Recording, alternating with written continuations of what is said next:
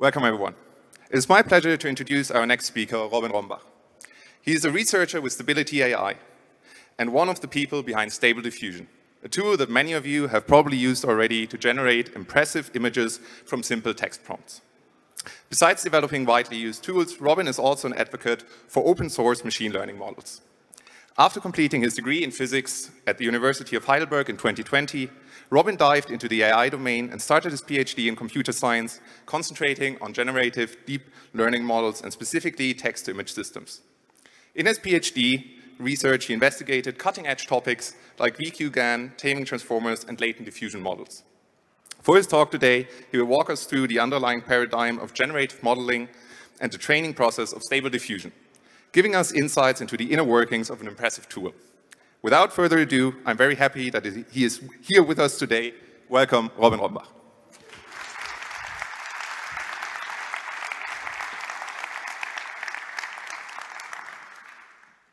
Hi, I'm Robin. Thank you very much for the kind introduction. Thanks for the invitation to this event. It's actually very cool to see this kind of interest, this kind of engagement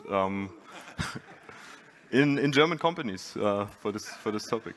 So yeah, I have the easy task of presenting pretty pictures today with a slight technical touch. I hope the talk strikes a balance. Yeah, let's see. So my talk is about latent generative models and some of the applications, and it's mostly centered around image synthesis and image editing. Yeah, and as Thomas has already pointed out, this has been kind of the core of my research at the PhD at first Heidelberg University and then later LMU Munich. Okay, let's have a look at some results from recent generative models for image synthesis. So I'm pretty sure that some of you have seen these images of Pope Francis wearing a puffy white coat. They went quite viral a few months ago. So these were generated with Midjourney. Midjourney is a commercial text-to-image generative model. Here's some more examples from Stable Diffusion XL. This is a latent diffusion model that we at Stability published last week. And the reason why I show these images is that we can now see that it's possible to generate these highly complex, high-quality images with a single model, and the boundary between real and artificially generated content is really vanishing. And in addition, we are also seeing the first entirely AI-generated video clips. So on the left, we have clips from Runway's Gen 2 model, and on the right, NVIDIA's Video LDM. And the question is a bit, how did we end up here? And I will try to answer this at least partially in the talk today. And I want to start with a very brief overview of the really short history of text-to-image models. And then I'll give a motivation for why I think that latent generative models are useful based on something that is called the generative learning trilemma. Yeah, and after that, I will introduce some of the approaches that I've been working on. In particular, there will be taming transformers and latent diffusion models for high-resolution image synthesis. And the latent diffusion approach is also the basis for the model Stable Diffusion. And then I will finish the talk with an overview of the next steps that I find interesting in this field, and also describe some of the challenges that come with these kind of models. All right, so the progress that this field has made is, in like 7 to 8 years, it's extremely impressive. So on the top left, we have a few samples from a very early text-to-image model based on a recurrent neural network. On the top right, we have a GAN. These are trying to synthesize the caption or the prompt. A stop sign is flying in the blue skies, and we see it's like barely recognizable. You get the idea, but low resolution, low quality. And then on the bottom, we have outputs from Dolly 2, from Stable Diffusion, from Midjourney. All of these models were introduced last year, and they now reach this megapixel quality and very good generalization. You can synthesize basically anything you want. And now that we have these arbitrary content megapixel images, even the metrics that we as researchers were used to in evaluating these kind of models, they start to become obsolete. And they cannot really capture the level of detail anymore at which like these current state-of-the-art models operate. So for example, one of my current coworkers, he has a background in the creative industry, and then he's always criticizing the models in terms of lighting, in terms of how the objects in the synthesized images are posed, and so on. And I think this is an indication that we kind of crossed the threshold at which these models actually become useful. Before that, they were kind of interesting as a research artifact. Now you can really use them for image editing and for video editing. And yeah, this is actually really exciting to see, like, because my PhD also started with these blurry samples, and now we have these high-quality samples, and it's also really interesting to see where this space evolves to in the next couple of years. Okay, so one remarkable feature about Stable Diffusion is its efficiency. So it achieves a similar image quality as other large-scale text-to-image models. So for example, Party and Imagine that were published by Google, and Make a Scene, this is a Facebook or Meta model. The quality metric here on the y-axis is so-called FID score, which is kind of a standard metric to evaluate the quality of these image synthesis models. And the lower score is better here. So we can see in this plot that Stable Diffusion really strikes a balance between quality and sampling speed. And in addition to that, it can also be run on consumer-type hardware, some very old GPUs that were used for gaming. The question is a bit, what makes it good and efficient at the same time? And I think there's probably a variety of reasons, but one of them is that Stable Diffusion is one of those latent generative models. And in particular, it's a latent diffusion model, and I will introduce that in a bit.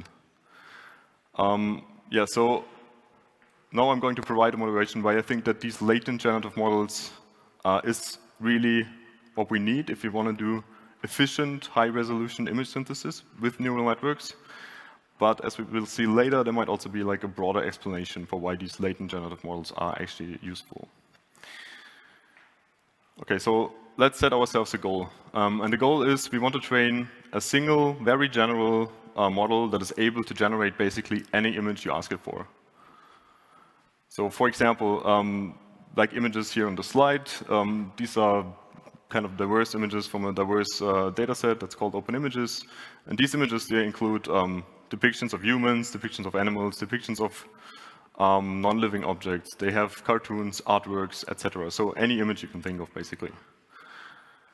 And usually, when we want to train such a model, we are facing a situation that has been described as something that's called the generative learning trilemma. So ideally, we want a model that is fast to sample from, that achieves a good coverage of the distribution, so of this very broad general data set that we train it on, and that can synthesize complex compositions. And also very important, or maybe the most important thing, is that the model must achieve a high image quality in the outputs. So we can consider a few candidates for such a model. The first class is so-called single-step explicit likelihood-based models. And for these models, we have two kind of popular candidates. One is variational autoencoder. The other are normalizing flows. So these models are really fast to sample from. And in theory, they should achieve a good mode coverage, a good diversity.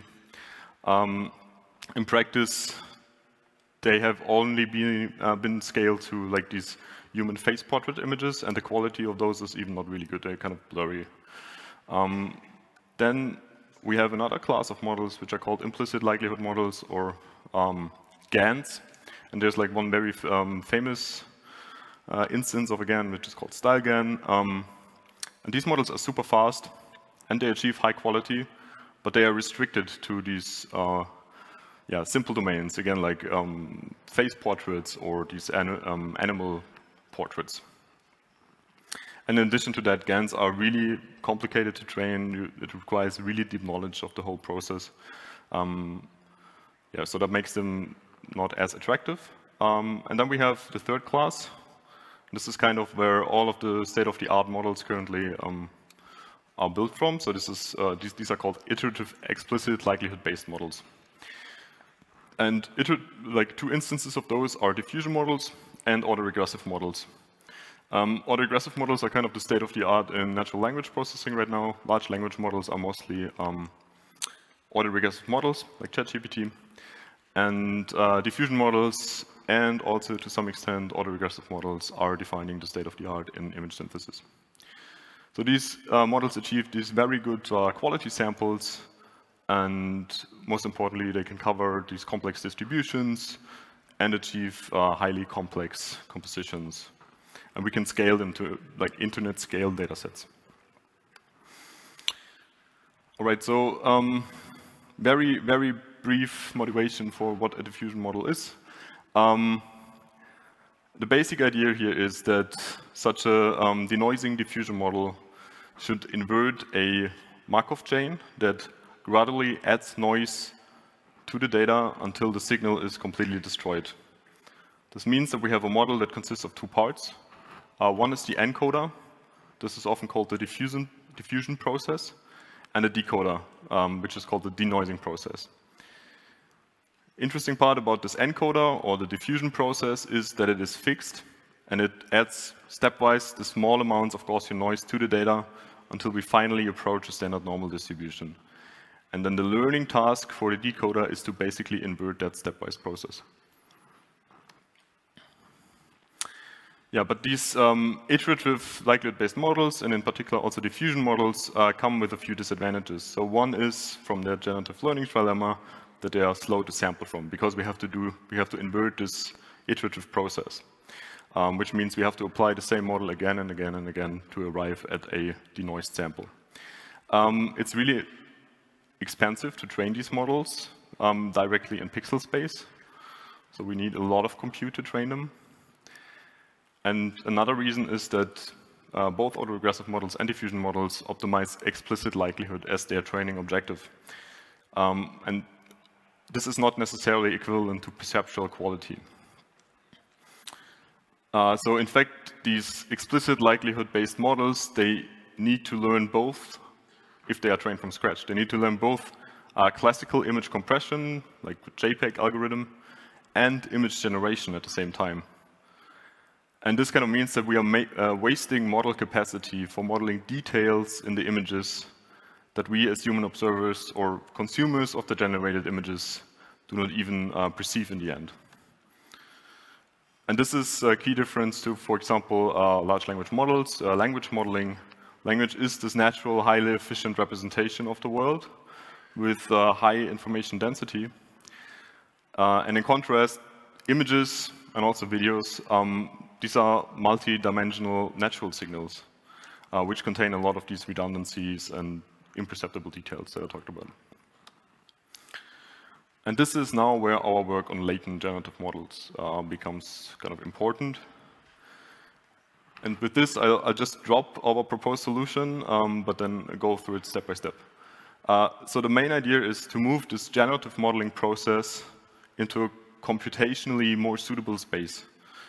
And for that, we use the latent space of a pre-trained autoencoder that we actually optimize for perceptual quality. And this means that our autoencoder, which is itself a neural network, takes an input image and maps it to a lower dimensional representation of that image. And from that representation, the task of the autoencoder is to reconstruct the image at a high fidelity, at a high perceptual equivalence to the input image. And for that latent representation, we can either use a discrete or a continuous representation. I will go into more details for the continuous one in a second when I talk about diffusion models, but for now, let's first focus on the discrete case.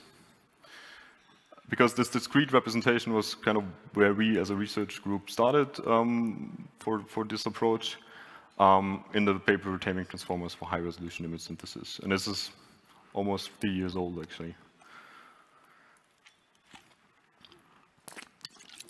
Okay, so that approach is actually, it's fairly straightforward. So as I said, the main goal was to avoid modeling these fine, high-frequency details. And therefore, we introduced this model that's called VQGAN. And VQGAN represents an image as a sequence of entries from a learned codebook as a discrete representation. And for that, we used, we built on existing work. We used something that was an architecture that was called VQVAE. And VQGAE relies on straight-through gradient estimation and vector quantization to learn this codebook and the encoder and decoder modules. And the encoder and decoder modules are themselves, as I said, convolutional neural networks. And after training this model, we have like a discrete, compact representation of an image.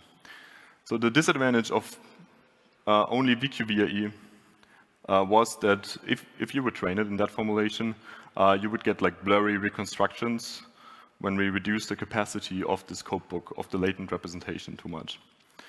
And we don't want blurry reconstructions because in the end, this kind of limits the quality of the generative model that we train on top of the latent representation later. So the goal is to achieve the highest possible fidelity in the reconstructions, but also reduce the capacity of the codebook. Because if we reduce the capacity of the codebook of the latent representation, we have a better way to capture the global composition of the image, and we can also reduce the cost of training the generative model in the end, and also of sampling from it. So yeah, we had to come up with an objective that would still allow these high compression rates, but avoid this blurriness effect. And for that, we did two things. So on the one hand, to ensure that the codebook captures only the perceptually relevant features, we used a loss that is called perceptual loss that was already established in computer vision. And this perceptual loss was demonstrated that it aligns well with human perception. But only using that would still introduce artifacts because, yeah, as I said, we were interested in high compression rates. So to really encourage that the model commits to one of the possible reconstructions and actually favors realism over minimal reconstruction error, we augmented the training with an adversarial objective. So for that, we added a patchwise discriminator that acted locally on the reconstructions and applied it in this patchwise fashion so that only the local realism of the reconstructions was affected. So only the texture kind of the reconstructions was driven by the discriminator, and the global coherence was still driven by the perceptual reconstruction metric. Very quickly, the total loss of the model is actually just then a combination of this VQ loss, reconstruction loss, and the adversarial loss.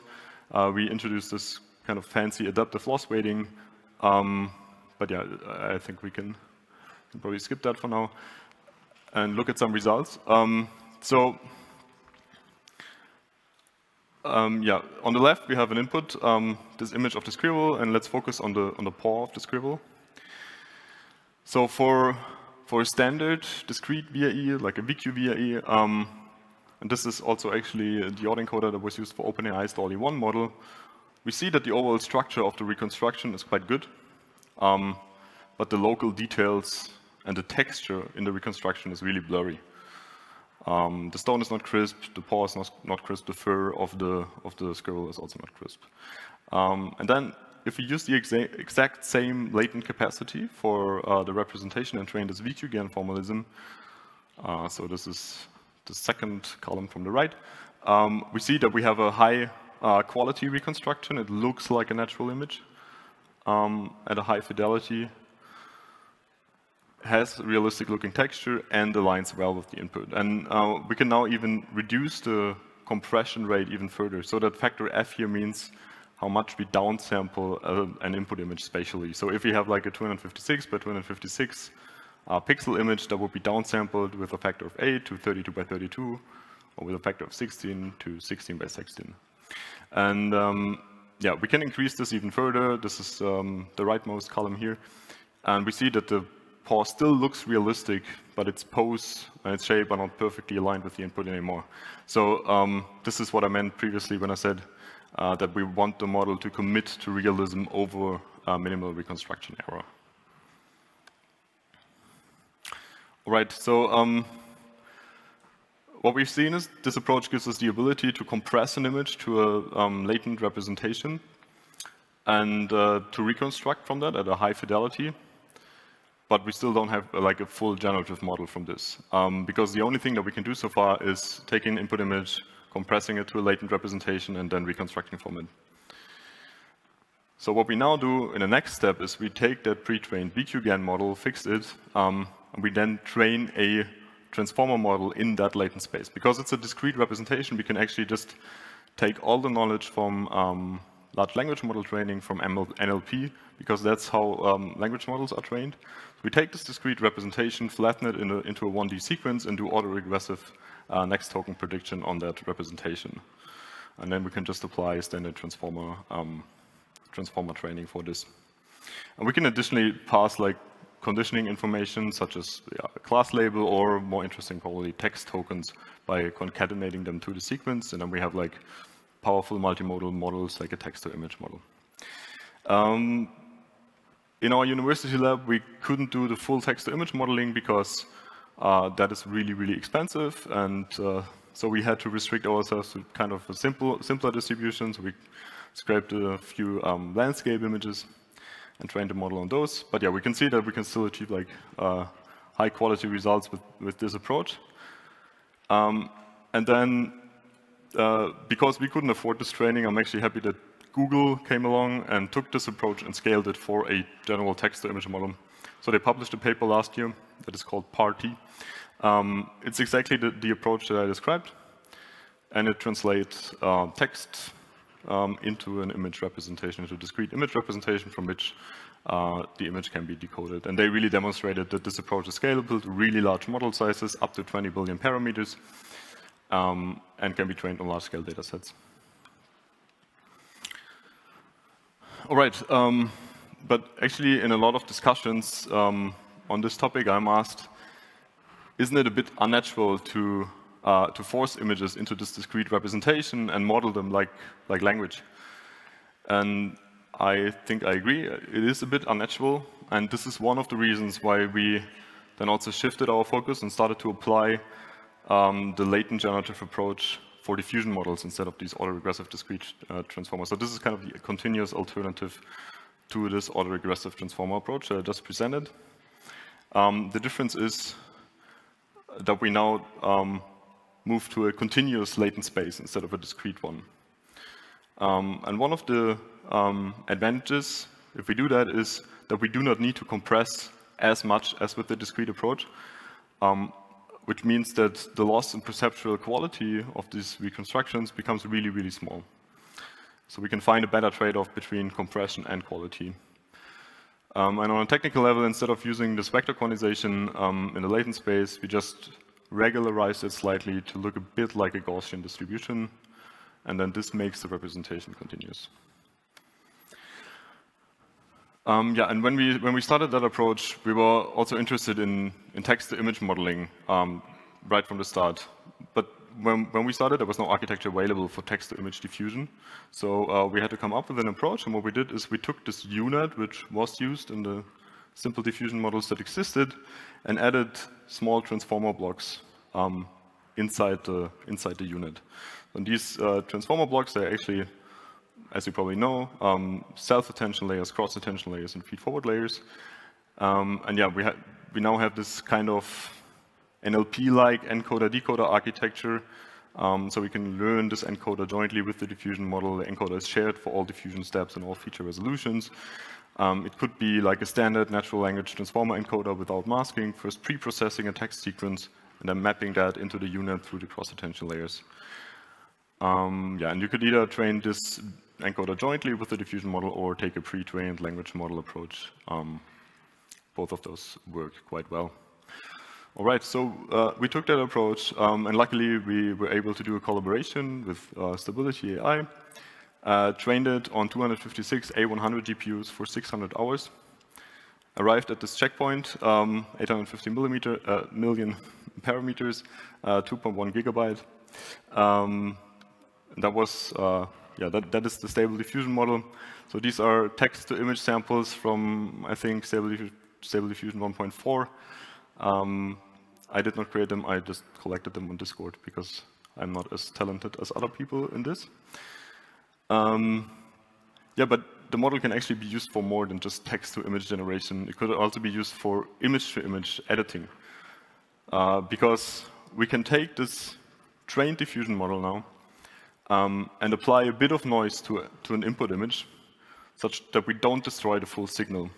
So for example, here we can take like the sketch of the tower, apply a bit of noise, and then use the pre-trained model and change the text prompt to, let's say, photographic style and decode back, remove the noise with the model. And then we see that we have this sketch-to-image translation model that we can control through natural language, which is really powerful. So I did the same for one of the sketches that I did, this landscape image. And then you can really see that you can control the style just by varying the text prompt, which is really, really cool. So yeah, we can transform this into a watercolor painting, into a digital artwork, trending on ArtStation. We can even set the style of a certain artist. I removed the name here because this is kind of a delicate topic, but it's possible. People use this to upgrade their child's artwork or transform it, I don't know. Yeah. And so we see in this example that the structures change quite a bit of these input images, but you can actually take the pre-trained model and fine-tune it into a structure-preserving model by adding an additional channel that processes, for example, a depth map. And then we really have the structure-preserving model that we can still control through natural language.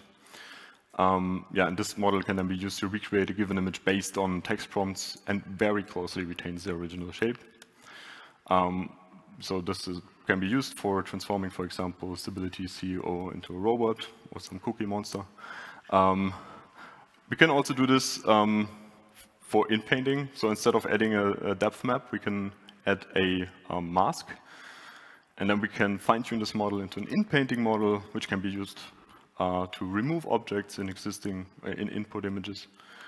Or because it's still controllable through natural language, it's like a really easy image editing tool now. So we can change the background here of this leopard, or make it wear virtual reality goggles, change what kind of object sits on this bench here. Another application is super resolution. So yeah, just instead of providing a mask or a depth map, we can provide a low resolution image and then upscale this image, which is also a generative process because detail needs to be added, generated. And again, this can be controlled through natural language. So while upscaling, we can change the style to a professional photograph, but also to a digital artwork. And yeah, now, especially with the open source release of that model, these latent generative models basically are everywhere. So people apply this to lots of things, like to medical applications, to 3D graphics. There are tons of plugins in GIMP, in Photoshop. It was used for video editing. The model, like this latent diffusion modeling approach, it has been applied to a lot of different domains now. So it can be used for 3D shape generation, for example. There the basic approach is you design a different autoencoding approach. This one is tailored towards 3D representations, and then you can train this general diffusion model in the latent space of that autoencoder. The same works for biology. So this is a model that is generating cryo-EM structures. And there's a lot more. I don't want to go through all of them, but this just serves, it should just highlight the fact that this approach is very general. It can be used for 3D, it can be used for language generation, for segmentation, video generation, audio generation, and so on. And I think this shows like that this latent generative modeling approach is, yeah, it is a very general approach that you can apply to a lot of problems. And you can combine domain knowledge in that first stage. So what we did was also kind of introducing that domain knowledge about images, about the perceptual compressibility of the images, and then train in a second stage that general generative model on it. Yeah, so this works for images, but also for video, for 3D. And I really think actually that in the future for video and 3D, this will be even more important. All right, so let's talk about a few next steps and also the challenges that come with these models. First of all, shameless plug for our new model that we released through Stability last week. Stable Diffusion XL, it's a significant improvement over the previous versions that were available. Right now it's available for research, but we will release it open source within the next 2 weeks probably. So it's a much larger model. And in certain evaluations, it actually is on par with the current Midjourney model, so that's quite cool. Okay, one of the next steps now, even with these larger models, because they become more heavy, is if you think about this generative learning trilemma that I mentioned in the beginning, these iterative models, they're kind of slow to sample from. So this is an obvious way where we want to improve them. And I just want to highlight one of the works here that I participated on, but there are a lot more works on this topic. It's actually distillation of these diffusion models. So you're trying to accelerate the sampling process and bring it from like 20 to 50 function evaluations down to something like 4 to 8. And then there's also another approach that I briefly want to introduce. So instead of just scaling the model, so this obviously works, but instead of just doing that, we can also think about other approaches. Because one of the interesting aspects of Stable Diffusion was its usability and its easy fine-tunability, trainability, low compute cost. So is there a way to improve the performance without scaling the model even further? And one approach is retrieval. So if we think about what a generative model actually learns during training, then we have this training data set, generative model, and the first task is to learn like certain visual concepts, right? So it has to learn how a hedgehog looks like, how a truck looks like, how a street looks like, and then generate those. But it also has to learn the composition of these different things. So we want to be able to generate, for example, this picture of a hedgehog crossing a road in front of a truck. So one approach that we could try is simplifying this learning task by actually providing these visual concepts explicitly to the model. And for that, we can introduce something like an external database where these visual concepts are stored in, define a retrieval function, how we retrieve from that database, and condition the generative model, the diffusion model, on those retrieved instances. And then the intuition is that there's no need to spend capacity on task 1, and we can focus the model on the compositionality task. So the only task left is retrieving the objects and composing them into this new image. And yeah, we had to work on this retrieval augmented diffusion models. And the basic idea was to do a k-nearest neighbor search in that external database, then use clip as an encoder, condition the diffusion model on the clip image embeddings, and yeah, simplify the task that way. And what we can see is that by using clip, we actually have also this nice zero-shot text-to-image synthesis capability. So because clip has this shared text-image feature embedding space, we can simply replace the image embeddings at inference time with a text embedding. And then we can, yeah, we have a model that is able to synthesize images based on text prompts, although it has never seen text prompts during training. So this was trained on ImageNet, which is a standard benchmark, but it doesn't come with, it's 1 million images. It's a rather small data set for today's standards. It doesn't come with text annotations, but we can still do creative text-to-image synthesis on it with this approach. So we can synthesize zebra skin pandas, teddy riding motorcycles. These images are definitely not in the ImageNet database, so this is quite cool. Yeah, then another few promising directions for the future. Obviously, 3D generation, there's a lot of exciting work on trying to learn 3D representations based on 2D diffusion models. One of them is called Dream Fusion. That was published last year, I think in October. It's really cool because you can really see how in these large-scale pre-trained models like Stable Diffusion, there is knowledge, implicit knowledge about the 3D world, and you can try to extract that from them. Then video modeling obviously has to improve, so we can do like these small clips nowadays, but pushing this to longer videos is, I guess, interesting.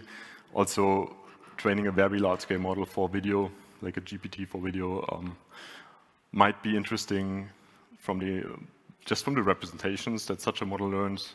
Is it able to develop a physical understanding of the world? Can you extract geometry from that?